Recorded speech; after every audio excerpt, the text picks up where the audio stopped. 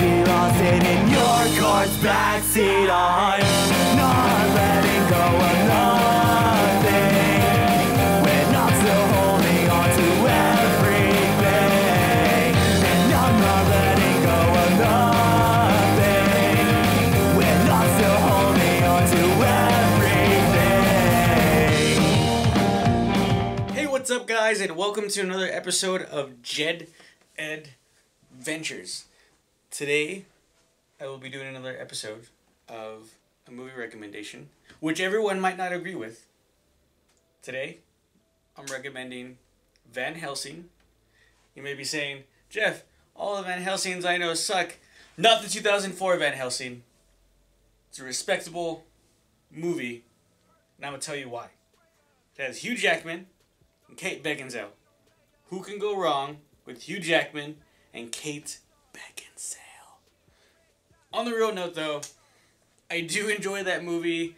Maybe I favor it because it's the movie that got me, like, eyes wide open when the whole werewolf tore off his skin. And the way that they made the werewolf look in that movie is by far probably one of my favorite movies that has a cool looking werewolf. I know, we have Underworld, we have Howling, we have a bunch of different werewolf movies that we could compare, but to me, I know, and then two, you're saying, Jeff, the CGI sucked in 04. It did, but I still think it looks cool.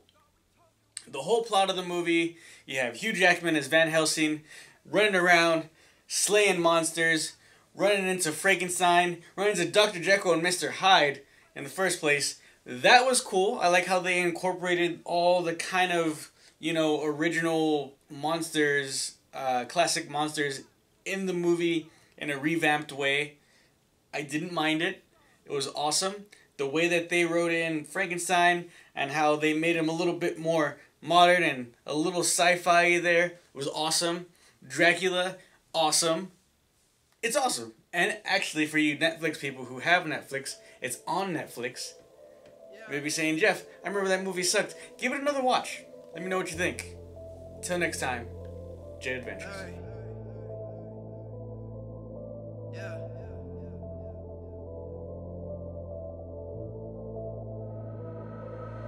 Heard you talking, you can spray